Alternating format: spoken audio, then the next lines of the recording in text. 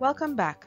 Today on our journey through the Bible, we will learn about brave Queen Esther. Jesus loves me, this I know, for the Bible tells me so. Little ones to him belong, they are weak, but he is strong. Yes, Jesus loves me, yes, Jesus loves me. Yes, Jesus loves me, the Bible tells me so.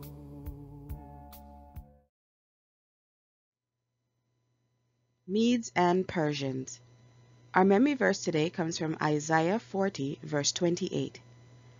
Hast thou not known? Hast thou not heard?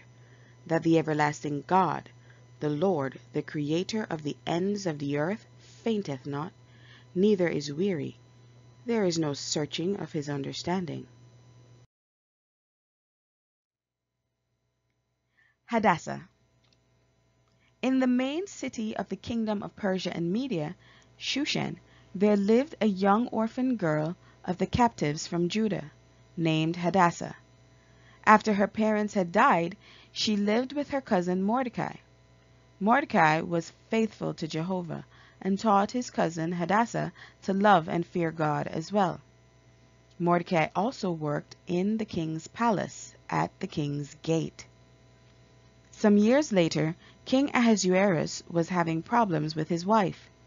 She shamed and dishonored him in front of the noblemen of the kingdom, and by the unchangeable Persian and Median law, she was put away. But now, the king needed a new wife. His advisors suggested that all the beautiful maidens from throughout his realm be assembled and vetted for suitability. The one that pleased the king best should be chosen as queen. As one of the beautiful young maidens in Persia and Media, Hadassah was chosen to be presented to the king. Before Hadassah left her home to go to the palace, Mordecai counseled her not to let anyone know she was a Jewess. From that time she went by the name Esther. Esther arrived at the palace, and there were many, many maidens from all over the whole realm. Mordecai would pass by the palace regularly to check on her, not letting anyone know that they were related. When it was her turn, Esther made herself ready and was presented to the king. The king was very pleased with Esther's natural beauty and demeanor. All the king's counselors agreed that she was the most beautiful of the assembled ladies. The king then chose her to be his wife.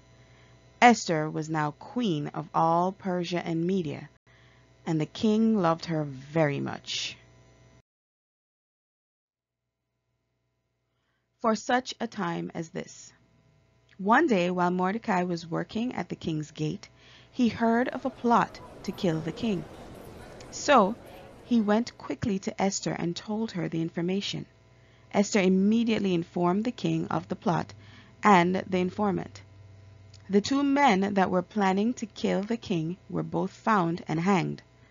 The information of this incident was logged in the chronicles of important events in the kingdom. Time went on, and the king forgot about the assassination attempt. There was a man in the king's court called Haman. He was a self-important man, always seeking to advance himself. The king had promoted him to oversee all the princes in the kingdom. All the king's servants were expected to bow to Haman. However, because Mordecai was a believer in Jehovah, he did not bow to Haman. This enraged Haman. He did not like Mordecai at all, and made it his solemn focus to see Mordecai dead. To accomplish this goal, Haman made a plot against all the Jews in the whole kingdom. So, Haman approached the king with a problem. He said that there was a group of people scattered throughout the kingdom that kept laws different from the king's law. He said that the best way to deal with this problem was to have them all killed, and reward those that killed them with silver. The king agreed and told Haman to do what he saw best. Now there was a law in the kingdom of Persia and Media that on a specific day all the Jews of the kingdom were to be killed. When Mordecai heard of the new law, he went into mourning. All the Jews throughout the kingdom went into mourning when they heard of the law. When Esther heard of Mordecai's mourning, she sent a servant to inquire what was happening. Her servant returned with the grim news that all the Jews were to be killed. Mordecai also sent a request that she go before the king and plead for their lives, reminding her that she is in as much danger as the rest of the Jews. Esther was very nervous about going before the king. At this point, the king hadn't sent for her for 30 days, and there was a law that said no one may come to the king unbidden. Anyone who went to the king without being called would die, unless the king put out his golden scepter in acceptance of their visit. Esther requested that Mordecai and all the Jews in Shushan fast. She and her maidens also fast for 3 days. Following the fast, she would go to see the king, saying, "If I perish, I perish." He that rolleth a stone. After the 3 days of fasting, Esther washed and dressed herself nicely and boldly went to the king's throne room. When the king saw her, he smiled and held out his golden scepter to her, and she touched it. Then he asked for her request. Esther invited the king and Haman to a dinner she had prepared. At the banquet, the king again asked Esther what she wanted, offering her up to half his kingdom. Esther again invited the king and Haman to another dinner the next day, at which she said she would tell the king her request. The king agreed, and Haman was overjoyed at this level of attention from the treasured queen. That night, Haman went home and told his wife and friends of all his fortune with the queen. But he was still upset by Mordecai's refusal to bow to him. His wife and friends advised him to build a gallows especially for Mordecai, and request that the king have him hung on it. This plan suited Haman well, and he had it done. On that same night, the king could not sleep.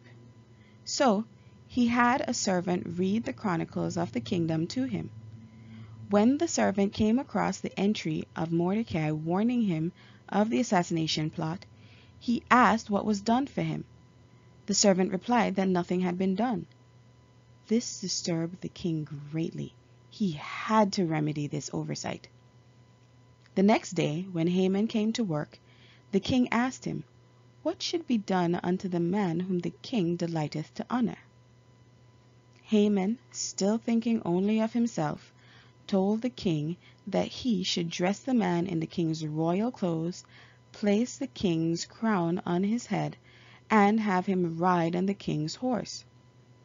He said all these things should be brought to the man by one of the king's most noble princes, and he should dress the man and lead him through the city, shouting, "Thus shall it be done to the man whom the king delighteth to honor." The king liked this idea and told Haman to do this for Mordecai right away. After parading Mordecai through the streets, Mordecai went back to work and Haman went home lamenting. He was scheming to kill the man the king delighted to honor. His family warned him that his plan would backfire. Before he could think about alternate plans, he was summoned to the queen's dinner. At the dinner, the king again asked the queen for her request. Now Esther requested that her life be spared. She told the king that a decree had gone out to destroy her and her people. The king was aghast and asked who would order such a thing. Esther answered, "This wicked Haman." The king was enraged and had him arrested. The king's servant informed him of the gallows Haman had built in his yard for Mordecai, the king's protector. The king ordered directly that Haman be hanged on the gallows he made for Mordecai.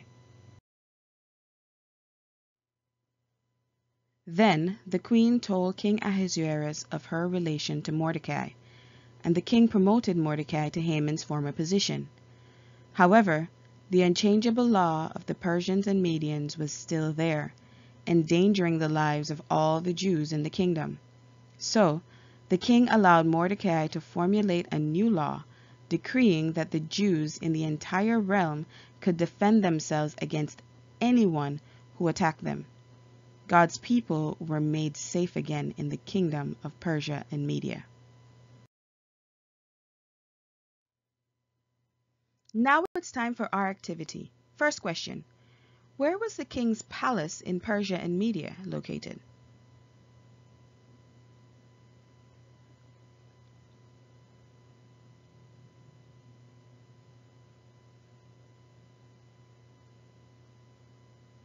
Correct, it was in the city of Shushan. Next question: who plotted to wipe out the Jews in Persia and Media?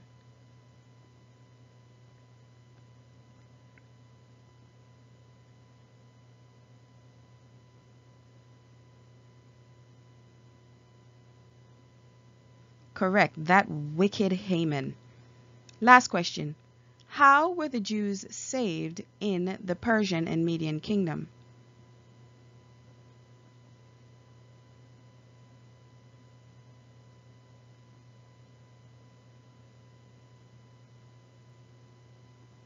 That's right. Queen Esther, a Jewess, appealed to the king. Now, write or say the memory verse from memory.